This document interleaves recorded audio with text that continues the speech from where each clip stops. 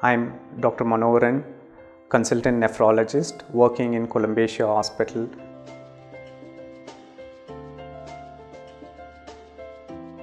In kidney disease, the fluid management also is very important because some of them will have a residual renal function where they may excrete some amount of urine as in the form of the whatever they consume as a water.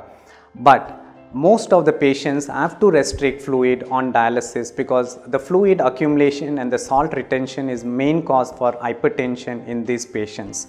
So hence fluid restriction is a must, and as well as the amount of fluid, if it increases 10% of their body weight, certainly can cause problems like they can get a breathlessness or pulmonary edema, or sometimes the swelling in their feet as well, which will cause an uncomfortable experience to them.